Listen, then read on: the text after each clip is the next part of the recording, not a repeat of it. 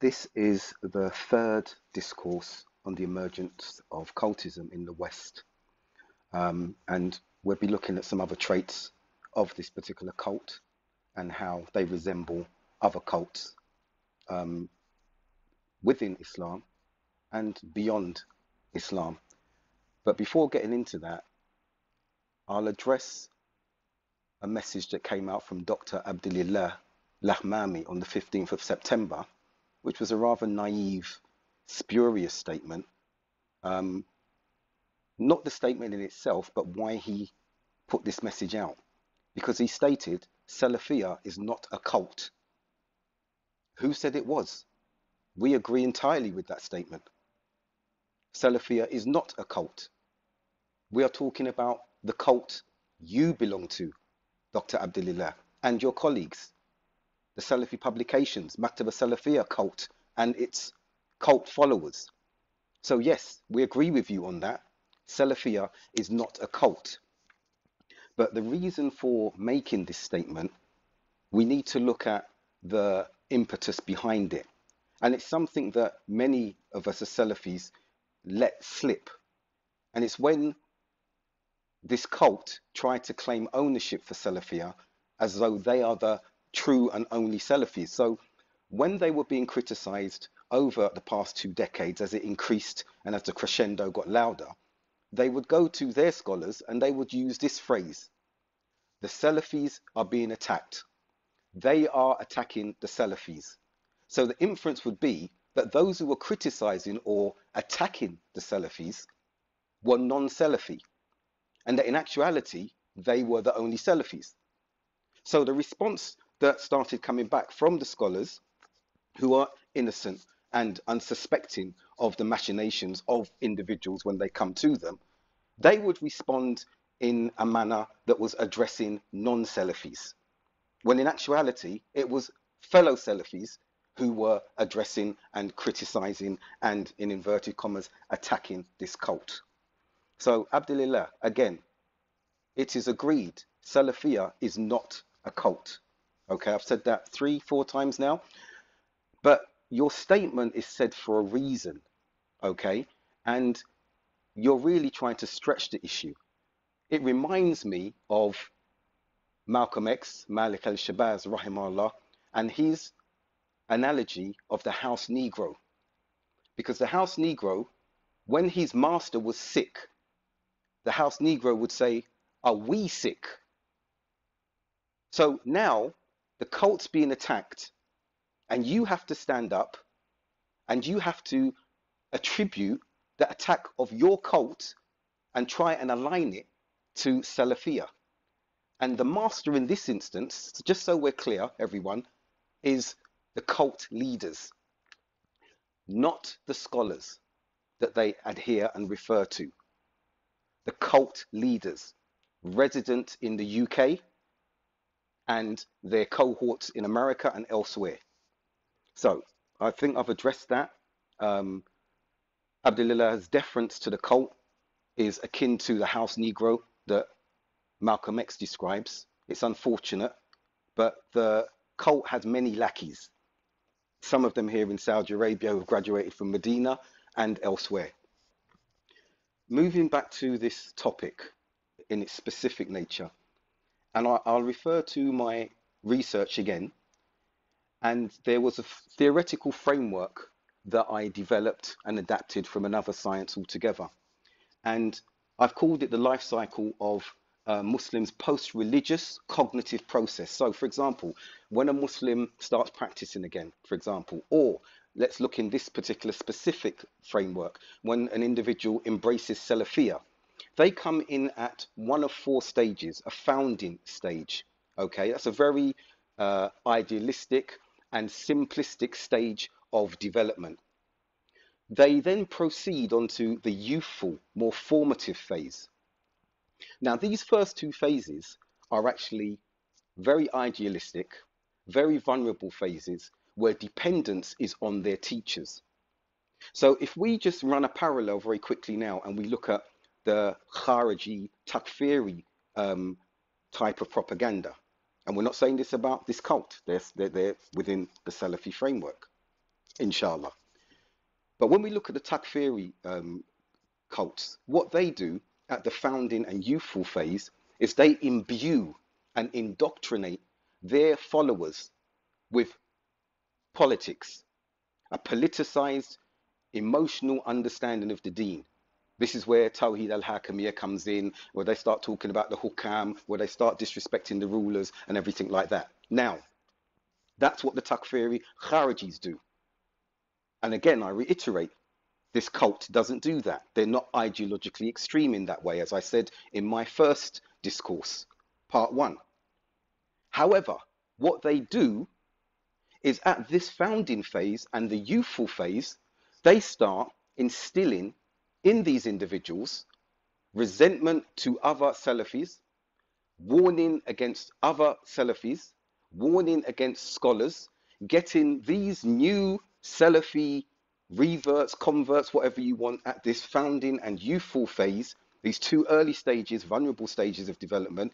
They get them at this stage and they start talking to them about not going to this masjid, that masjid, stay away from this individual. And what you'll see is they only direct them to their literature, their so-called sheikhs, their charismatic cult leaders, their products, and yes, even their complementary medicine products and things like this from Dr. Amjad Rafiq.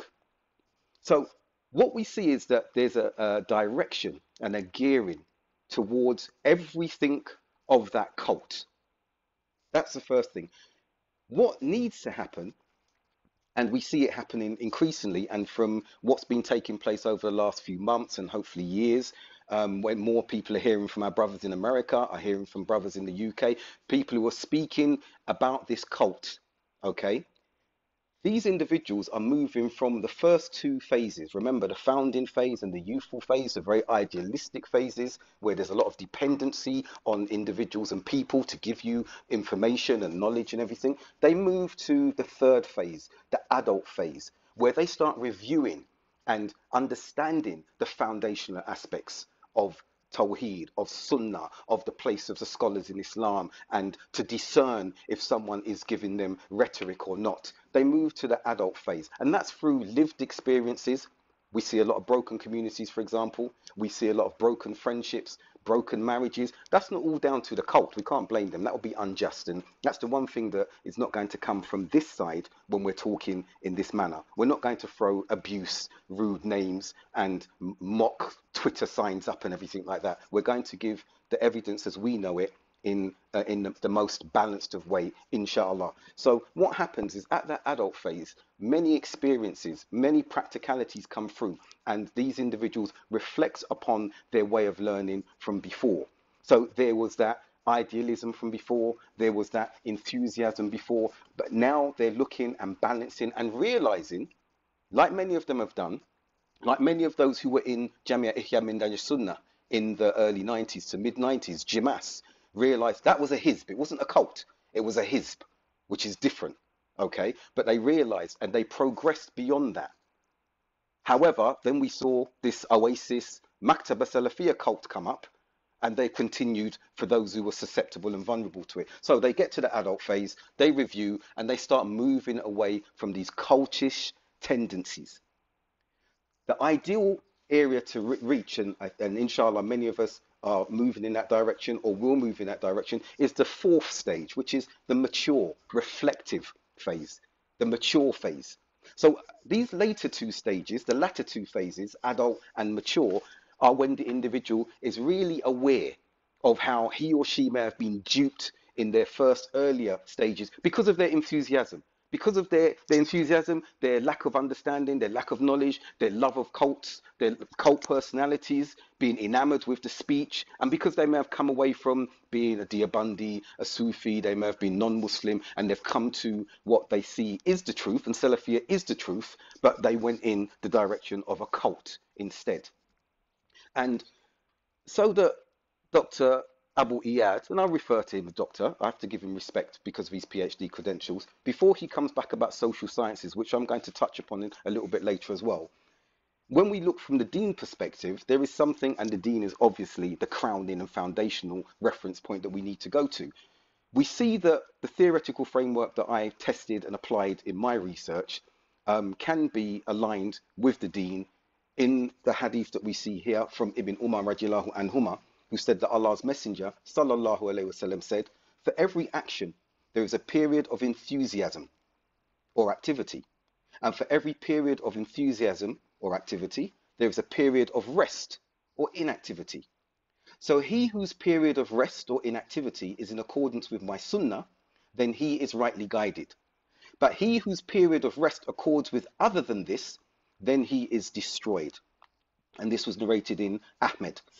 So we see here that those earlier stages of that enthusiasm, that activity, if it was in accordance with the sunnah of the Prophet sallallahu alaihi wasallam, then is rightly guided. So we need to look at the cultish behavior and what's happened with the fruits of the cult and the individuals who are at this stage. And many individuals, many of us, it may be not in this particular stage or in this particular under being a Salafi, we may have come from other walks of life or other schools of thought where we were basically showing this excessiveness, this idealism that was there. So these four stages, as I said, can be accorded and endorsed by the particular hadith that I've mentioned in that instance. And we really want to move our brothers and sisters who have been affected by this cultism to the final two stages, the adult and mature stage, to move them away from this overzealousness where in the founding and youthful phase you're just being taught about warnings, refutation, you split from individuals, you've got this constipated look about you when you walk into a room and you see individuals, you've got this glazed wild look, you can tell that this individual may be from Maktaba Salafiyah or this particular cult. Moving on, we'll revisit the advice that was endorsed by Sheikh Wasiullah Abbas, Hafizahullah. And like I did on the last occasion, I will only speak and summarize what is said here. So one of the points, the cult, or this new methodology or methodologies that have arisen under the banner of Salafiyah, these particular cults only take from selected scholars and abandon others. And it reads here, you will find some others approving of taking knowledge only from those people of knowledge who are from Arab countries and not from others. This is not me saying it. I alluded to that when I spoke about the racism I saw with non-Arab scholars from some of us. And I'm not just a cult, but some of us are Salafis. And it's an unfortunate affair that needs to be addressed. So you'll see that them having preference for the Arab scholars, and it's something that needs to be addressed. Attacking scholars and people of knowledge. So this is something we know that they've done. It's there, it's on their website, belittling of scholars and students of knowledge. And one thing I'll stop and pause on here at the moment as well, I want to know where it came from, where scholars were denigrated or their students. So where before they were referred to as Sheikh such and such, they're now just Ahmed, Ali, and such. Where did that come from? Now, if some are going to say we're emulating the scholars are at a totally different and superior level to us. A totally different and superior level to us. If we hear our fathers talking to one of their brothers, one of our uncles, and he speaks about a third uncle in a derogatory manner, are we going to then start speaking about that uncle in that particular way?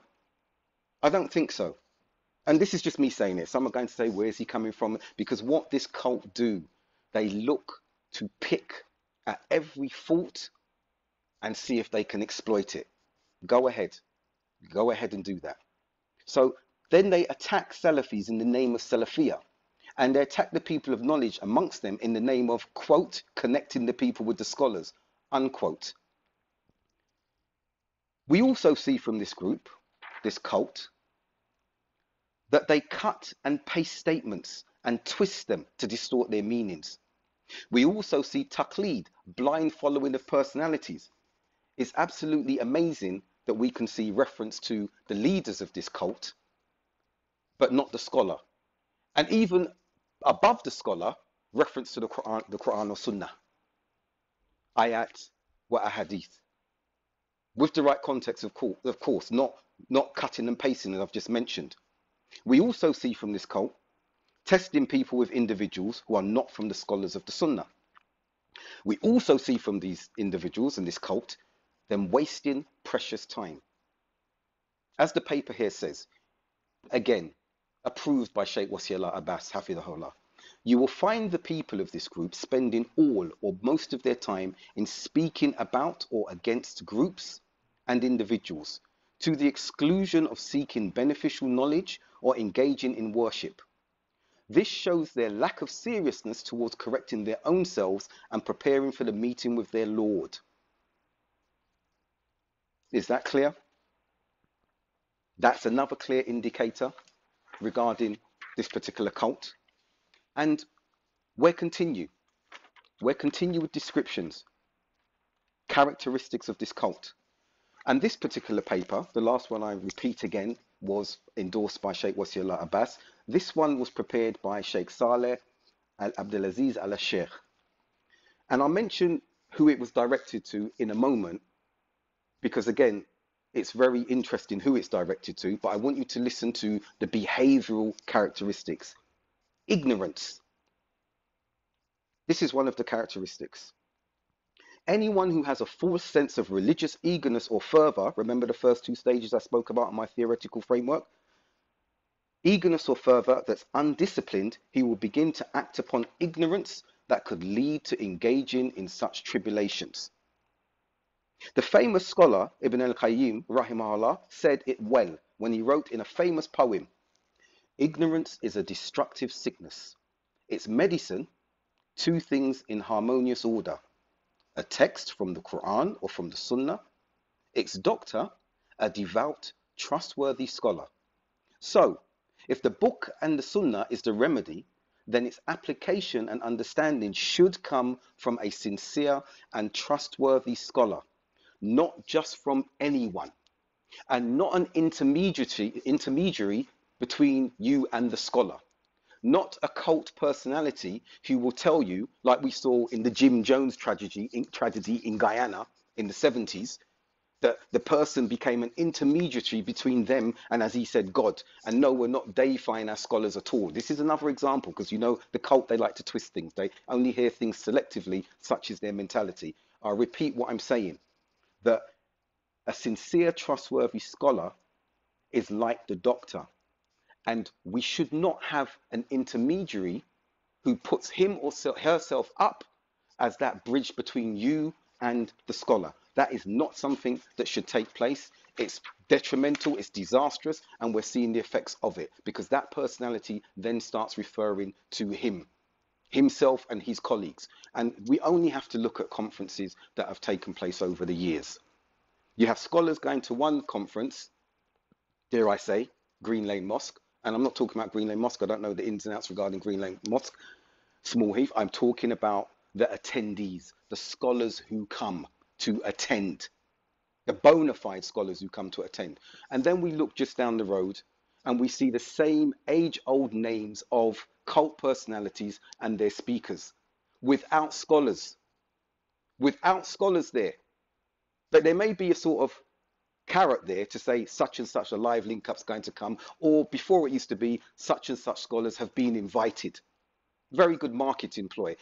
I trust that some of it was sincere and efforts were made. But what you do see year in, year out are those personalities that are aligned up to lined up to deliver these lectures.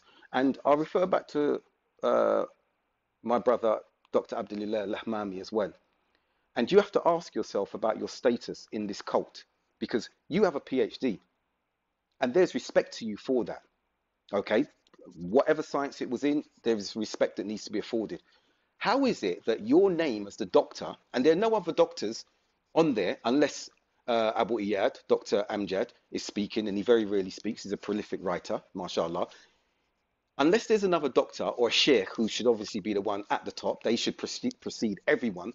Why is it that your name is last at the bottom of every list, and those who are above you have not studied to the degree that you have studied? You need to ask yourself that, Dr. Abdullah al-Lahmami.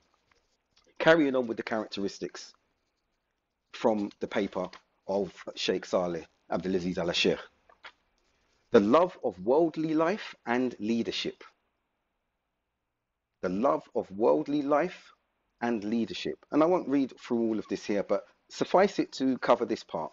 Ibn Taymiyyah said that anyone, whether from the Khawarij or not, that leaves the obedience and allegiance to the legitimate leader, government, president, authority, etc., it is only an inner love for worldly affairs and leadership that leads him to that. He then uses some religious issues or even his enthusiasm for imposing Islamic law and uses that as an excuse to fulfill his inner desires. Like what we heard from our brother Shadid Muhammad, brothers traveling to America, marrying the sisters, tasting, traveling back to the UK and leaving the sisters in a state of suspense or divorce because your niyyah was to divorce them, but they didn't know that. And that's not my realm. I'm only narrating from an individual that I respect. I don't know him, but I respect what Shadid has said. And I heard this on many other accounts, not only in America, but in the West Indies as well. Moving on with the next characteristic. Opposing the scholars and not referring back to them. Now, they will say, we do refer to the scholars. We do refer to the scholars. You refer to a specific set of scholars. And I'm going to touch upon something very sensitive here. If there's a conflict of interest with scholars because they have been involved in business deals and transactions with you, or you are fighting their fight for them against other scholars in the Arab world, or you are conveying the dawah that they want you to convey specifically. Those scholars, with all due respect to our scholars, and if they make a mistake, we know they get one reward. With us, it's a sin. But with all due respect, how is it that they will hear anything against you after you've got yourself so close to them? In some instances, married into their families. I'm asking that question to you, the cult. I'm asking you that question. When you've got business transactions with a sheikh in America, you've got a Hajj business with a sheikh coming from the UK, and you've widened your net. MashaAllah, does the sheikh know that you've widened your pool, your marketing pool, that you're now bringing Barelvis and Diabandis because of the financial revenue that can be generated? I don't understand how that works. And I would want something with Dean references from you to say how that works. Because from where many are standing and looking, there's an issue there. So opposing the scholars and not referring back to them. You do that to an extent. Because when something comes against you from other mashayikh, you'll either go to shuyukh that you know to get something counter, or you'll try and bury that thing. And reading from this paper up under this subsection. So, one reason for the appearance of tribulations and for a person directly causing them is that a person remains firm on his own understanding without referring to the people of knowledge, those who are grounded in it. It is not the case that anyone who simply reads becomes a scholar.